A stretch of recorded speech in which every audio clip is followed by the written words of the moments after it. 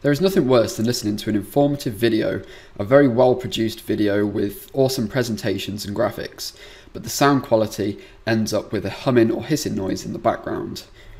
We call this background noise.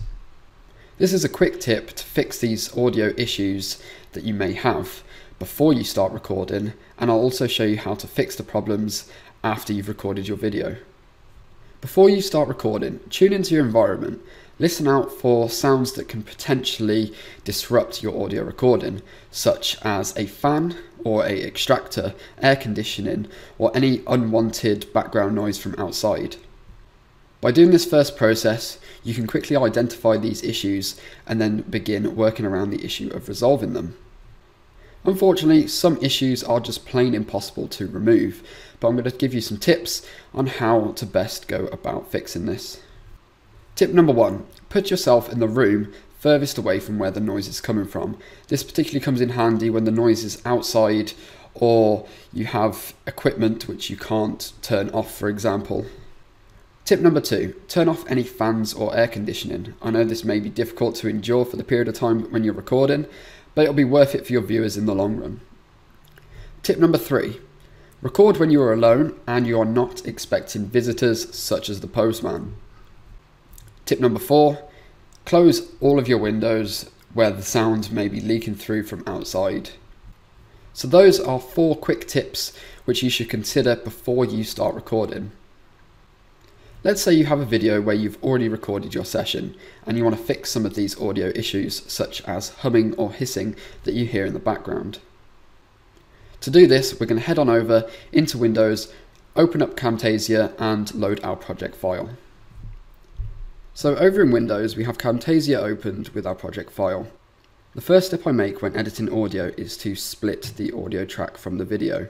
You can do this by selecting your video track, right-clicking and selecting Separate Audio and Video. This moves the audio track onto a separate track away from your video. We can then go to Audio Effects and select Noise Removal. Drag and drop this onto your audio track. We now have the noise removal properties on the right hand side.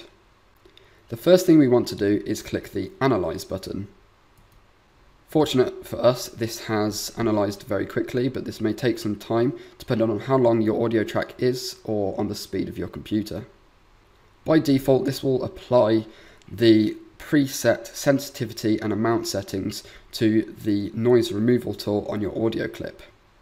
The sensitivity slider controls how sensitive the noise removal tool is going to be in removing your audio. The amount slider selects how much or defines how much noise will actually be removed from your audio clip. It's important to note not to go too extreme with these values, as you can deteriorate your actual audio quality more so than if you had the noise there in the first place.